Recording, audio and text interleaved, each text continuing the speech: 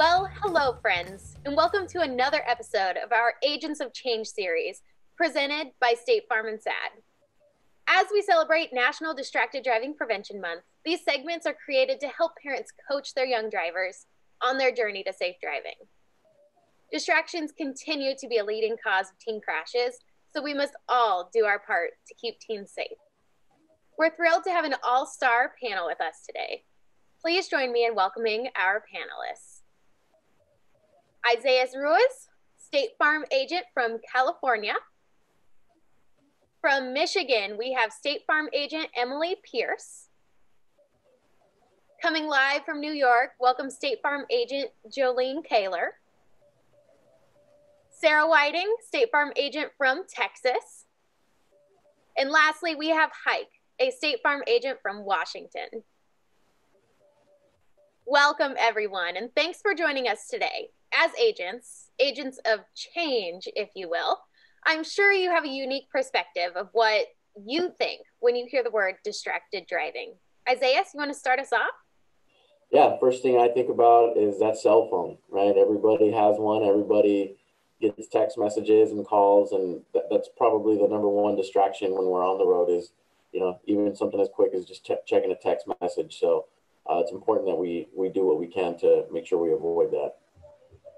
Similar to Isaias, I definitely think of your phone as the number one distractor, but I also just had a baby. So, things like reaching to grab a toy that was dropped or, trying to calm her from crying or even just conversing with other people in the car, they could all be huge distractions while you're driving. Well, I can second Emily's children in the car as a distraction, but also other kids. You're driving with other teen friends, you're a new driver, all of those people talking, picking different radio stations, arguing over things, total distractions in the vehicle.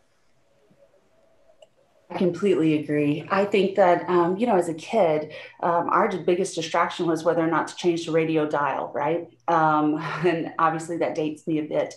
But nonetheless, the cell phone, the alerts that continue to drop and grab our attention, right? Are just so common. I think that I'm not a mom. I have nieces and nephews, but I have pets. And so my two Cocker Spaniels are probably as needy as a 2-year-old in the car. And so it doesn't matter whether it's people or it's my cell phone going off. It's definitely something that'll grab your attention quickly. Distracted driving is a big thing, and I'm, in the car insurance business, and we think the accidents and dangers on the road have to be with, other people or stoplights or something bad that's happening on the road. Usually comes from distracted driving. I do have 2 boys. I have a 4 and a 6-year-old, and it's very distracting to be in a car. So it almost takes this sense of discipline to be able to just normally drive and look ahead of you and count a couple of seconds ahead. So whenever I think about distracted driving, I think of danger. I think of accidents. I think of, injuries. I think of damage. So to me, I think it's a very important part to every driver to decide that today I'm going to get in front of the steering wheel and I'm going to do my best not to be distracted, because that is probably the best thing you can do as far as safety on the road, to just be in the moment, be focused and not try to let the phone or the kids or the screaming or the conversations distract you away from the road, because driving is the most important and one of the most dangerous things we do. We should be very focused. Absolutely. 100% agree. And those are all excellent thoughts. And this is also an excellent place for us to talk about what we can do as agents of change to really change that culture around distractions. Agents, what advice would you have for our SAD students out there working to end this epidemic of distractions? I think one of the things we can do is engage the whole community.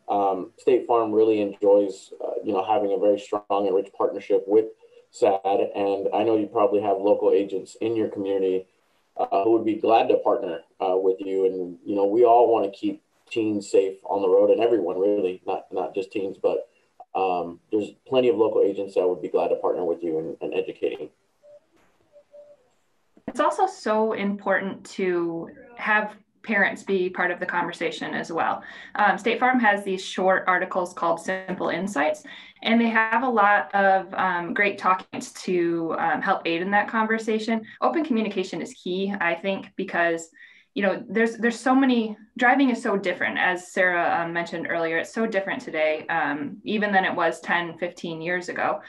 So it's important to have those open conversations and to make sure that parents are exposing kids to the dangers of distracted driving.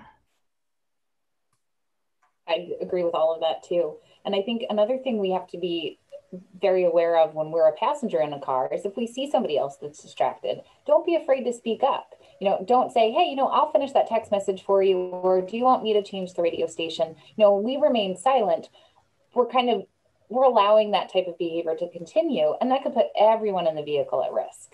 And SAD has some great documents out there that help kind of coach you and how you can speak about that stuff to both your peers in your school while you're in the car with somebody else. So take advantage of those resources for sure. And the truth of the matter is distractions are just a way of life. We're all distracted, right? Adults and teens. So it doesn't really change as you get older. As a matter of fact, I'm challenged to think that maybe it's even greater as you get older. And one of my very good friends tells his kids all the time, and I'm going to use it, two of the most dangerous things that we can give young drivers and truthfully all drivers is a cell phone and keys to a car. Cell phone can change your life, right? In many, many ways, not even just in the car, but nonetheless, the keys can change not only your life, but someone else's. And yet when we combine the two in one vehicle, in one interaction, the truth of the matter is it's a very dangerous deal by letting it become that distraction. We need to take a focus and change our thought process and the culture of what we do when we're behind the wheel, and just let it be that element of focus that we really have a job to do, right? And that's to keep ourselves safe and keep others around us safe. I agree with that. And I think it's a common sense to realize that most of us know that driving distracted is wrong, right? It's a common sense item for most of us, right? It's like, I know not drinking enough water is bad, but we continuously sometimes skip, but we continue to do it. I mean, that's just a matter of fact of what human nature is like, right? There's a fact of science that we have to overcome. We have to make this urgent plea to stop putting ourselves into this risk. And we think that this is a critical message we have to deliver out there to teens, and not just teens, to most other drivers out there as well. Driving distracted is selfish behavior, and that puts everyone at risk. And it's something that we have to continuously remind ourselves to improve and work on, just like we have to remind ourselves often to drink more water, eat healthy, exercise, and all the other good things. Right. We know that Distracted Driving Prevention Month is coming to a close. We're at the end of April. How can State Farm and SAD keep this conversation going all year long? Well, Bailey, first, we have to model the behavior each time we get inside the car. This is the month that we bring the awareness, but especially us as agents of change, we have to set the example. We can't, send a quick text when we're at a red light, or change the playlist, when we're not happy with the song and we're driving. We got to wait to make sure we are not distracted while we drive. So it's something that's we have to keep it top of mind. Like Heike said, sometimes we forget or we just get distracted, right? So we just have to make sure that we minimize all distractions and remember that when we're behind the wheel, like Sarah said, it can be very dangerous. So we got to make sure that we do our part and make sure that we model that behavior each time that we get in the car. Of course. It's also important to realize that in many states, there's a cell phone ban. So driving while using your cell phone is against the law. Not only are you putting other people at risk, you're also, breaking the law that way. So it means that an officer could pull you over and ticket you for the use of a cell phone or any other distractive devices.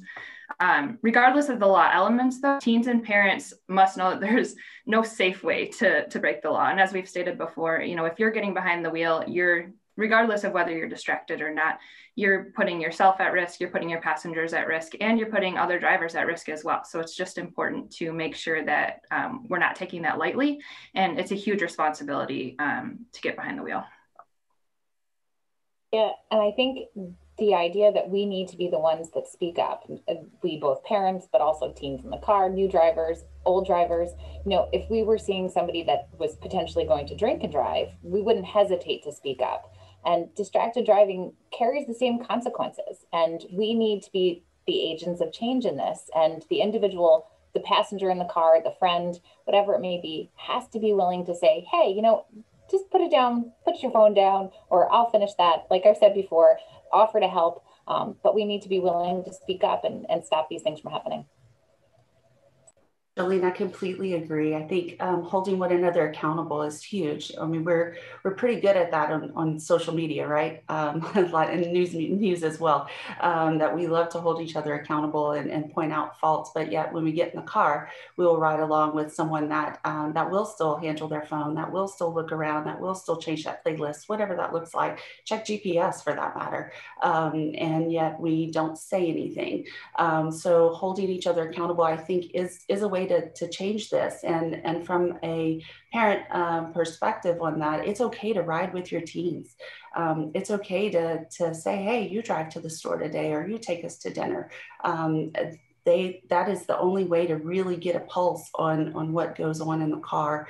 And it gives you time to have that bonding conversation and that visit time as well. So I just think overall, to break the cycle and to really, really draw awareness to how big of an issue this is and how much impact we can really have, we have to hold each other accountable through that. I love it, Sarah. Accountability, right? And I think a big piece to accountability is not necessarily keeping others accountable, but keeping yourself accountable. There's a really good saying I remind this to myself is be the change that you want to see, right? So often it doesn't really begin with others. It begins with yourself, you know, because everybody makes a difference. You make a difference, right? And State Farm is here to help. You know, we have resources, we have agents, you know, we have simple insights, you know, in school communities. We try to help raise awareness and do excellent work within the change. So my recommendation isn't just about, you know, working on others, but often the change needs to begin with what you see in the mirror. So keeping yourself accountable will eventually lead to others seeing the way you keep yourself accountable. And it does make a difference in the world, because you do make a difference, and it does begin with that one person. Got that right, Hike. As always, panelists, you've given us a lot to think about today. As we wrap up, I'd be curious, what's one piece of advice that you would give to teen drivers as they fight to stay distraction-free? I think the one piece of advice I would give is, you know, the text, the call, the social media, it can wait, right? You know, the most important thing is getting to your destination safely and not injuring anybody else. So whatever it is, put your cell phone away and, you know, focus on what you're doing on the task at hand. And once you get to your destination, feel free to, you know, text and do what you got to do on the phone. I agree. I also think that a huge piece of advice that I was offered when I first got my license was how big of a responsibility driving is, and to treat it that way. I think, you know, there's so much freedom that comes with being able to drive. But I think that we also sometimes forget how much of a responsibility it is to keep ourselves safe, to keep others safe, and your passengers as well. No one ever wants to hear this piece of advice, and we're meeting with customers and clients and going over new drivers in the household and everything. My number one piece of advice is don't drive with other people. You know, it puts additional people at risk, young drivers, new drivers. They just haven't figured all of the little details of driving out yet. And having another person in the car is a distraction. And so my piece of advice is always just wait to have other people in the car. Your driving is getting to and from point A, B, whatever it may be. And it doesn't have to be a community event. It can be just you in the car. I think I was a prior educator and taught at the high school level, and realizing your own worth is huge. And we choose to have you here every day. If it's totally up to us, whether we have a personal relationship, a business relationship, any element of a relationship with you, we choose to have you here. And I think realizing your worth is huge. We want you to survive. We want you to not be injured. We want your life to look as optimal as possible. And if you forget that, realize the other people's worth in those cars and in that oncoming traffic or at that red light, that with the little one that may not be fastened in that seatbelt appropriately. To live with that is something that you don't deserve. So keep focused on the worth of yourself and of others. That's a great message, Sarah. Thank you. I'm gonna take that and share it with some people that are close to me as well. Unless you work for 911, I don't think we ever get those emergency phone calls on our cell phones, right? We often treat the text message that needs to be responded as soon as possible. We treat that phone call that needs to be picked up, but we don't realize at what cost, right? So as soon as we start thinking about, nothing is really an emergency. Emergency goes to 911 first, right? So, and then it took me a while to realize that lesson to myself as well, because I used to be, when I was younger, a lot more, I got to respond to people on the spot. I have to be available. It is really not about that. Nothing is that important. Nothing's more important than your safety and your life. So as soon as you realize how dangerous that distraction could be, you can be just slightly more safer on the road. And every person that's slightly more safer on the road can really make our roads into a safer place and into a safer world. So it all begins with yourself. My best recommendation is just know and understand that cell phone is not an emergency. It's just a cell phone. Definitely. Agents, these are great tips all around. I again want to thank our esteemed panel from State Farm, our true agents of change. And I also want to thank you, SAD Nation, our followers, for helping us share the rules of the road as we celebrate National Distracted Driving Prevention Month.